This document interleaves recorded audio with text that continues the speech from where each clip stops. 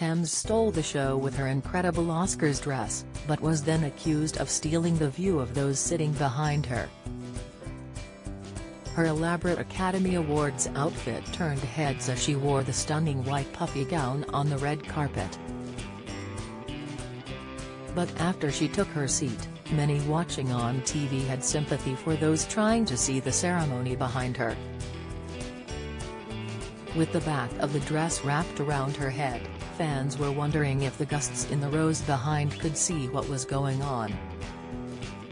Tems was nominated for Best Original Song for the Black Panther, Wakanda Forever track Lift Me Up.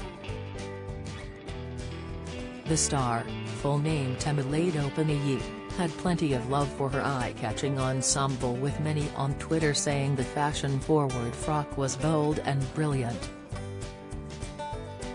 But many just felt sorry for those seated behind her. Imagine waiting your whole life to be at the Oscars and you end up sitting behind a straight-as cloud, one person mocked. Another put, "She looks stunning, but perhaps they could have made the top bit detachable." A third said, "I guess the people behind the white veil don't get to see the show." But someone else said, "If you're sitting behind greatness that is known as Tems, then perhaps you're just not that important." Another wrote, "I would think the Oscars would have large screens to view the stage from."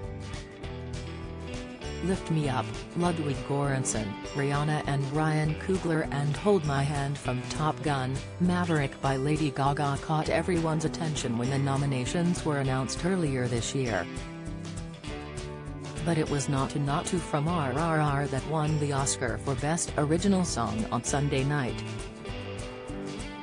He wrote the award-winning song Not To from Bollywood blockbuster RRR, and has already seen great success during the 2023 awards season, having scooped Best Song accolades at both the Golden Globes and Critics' Choice Awards. The 61-year-old said, "I grew up listening to the Carpenters and now here I am with the Oscars." He went on to sing, "There was only one wish on my mind, RRR has to win, pride of every Indian, and must put me on top of your world."